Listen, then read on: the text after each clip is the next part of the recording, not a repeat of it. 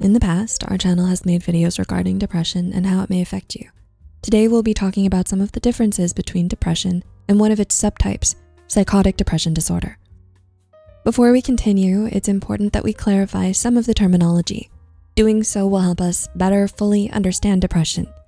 According to the American Psychological Association, depression is a negative emotional state that ranges from unhappiness and discontent to extreme feelings of sadness, melancholia, pessimism, and despondency. These feelings are disruptive and often interfere with everyday life. Somatic, cognitive, and social changes tend to co-occur during a depressive episode. Some of those changes include, but are not limited to, changes in sleeping habits, appetite changes, lack of energy or motivation, difficulty focusing or making choices, and withdrawal from social settings. This is the kind of depression most of us are familiar with, whether we've observed it in others or in ourselves. This is where most depressive disorders fall under. Think of depressive disorders as a tiny umbrella underneath the much larger umbrella of depression. Depressive disorders refer to any mood disorder that typically has sadness as a predominant symptom. So, some disorders that fall under a depressive disorder are clinical depression, also known as major depression, persistent depressive disorder, disruptive mood dysregulation, premenstrual dysphoric disorder, seasonal affective disorder, postpartum depression, bipolar disorder, mania, and hypomania. Within the subtype of major depression exists psychotic depression. Psychologist Anthony D. Smith outlines the symptoms that characterize major depression, which are depressed mood, sleep changes, suicidal thoughts, feelings of worthlessness, among many others. Common characteristics are depressed mood, anhedonia, lack of interest in previously enjoyed activities, sleep changes, appetite changes, fatigue, hyper or hypoactivity, suicidal thoughts and attempts, lack of focus, feelings of guilt or worthlessness. So where does psychotic depression fit in? In the case of psychotic depression, it's more than just a depressed mood and accompanying symptoms. Psychotic depression is a form of major depression where people may also experience psychosis. Per the American Psychological Association's definition, psychosis is an abnormal mental state that makes it difficult to identify reality. It can cause serious impairments in fundamental higher brain functions such as perception, cognition, cognitive processing, and emotional affect. These disruptions manifest in delusions, hallucinations, and disorganized speech.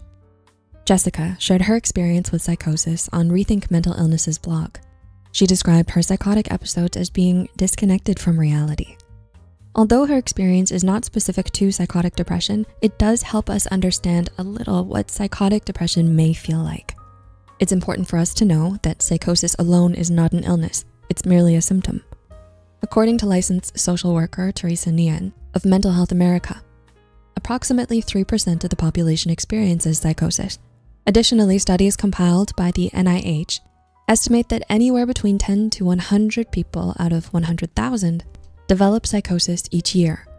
Psychotic episodes usually present behavioral warnings such as paranoia, uneasiness around others, trouble thinking clearly, unusual or overly intense ideas, lack of feelings, decline in self-care or personal hygiene, sleep disruptions, difficulty separating reality and fantasy, and confused speech and trouble communicating. There are no specific factors that cause psychosis. It's a mix of genetic factors, differences in brain development, and exposure to stressors or trauma. As we mentioned before, psychosis is a symptom that helps doctors diagnose mental illnesses like schizophrenia and conditions like Alzheimer's and Parkinson's. One thing that we need to point out is the key differences between psychotic depression and schizophrenia. People with schizophrenia believe their hallucinations or delusions are real, whereas people with psychotic depression know that their hallucinations are not real.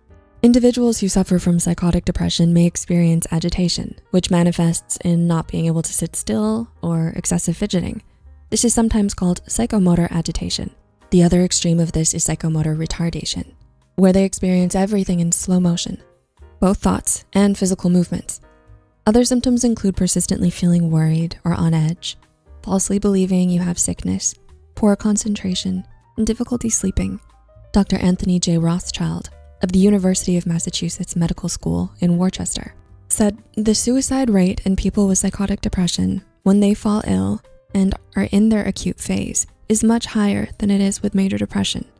So if you notice out of character changes in yourself, reach out to a licensed professional who can help you assess your symptoms, provide proper diagnosis and treatment. What causes psychotic depression?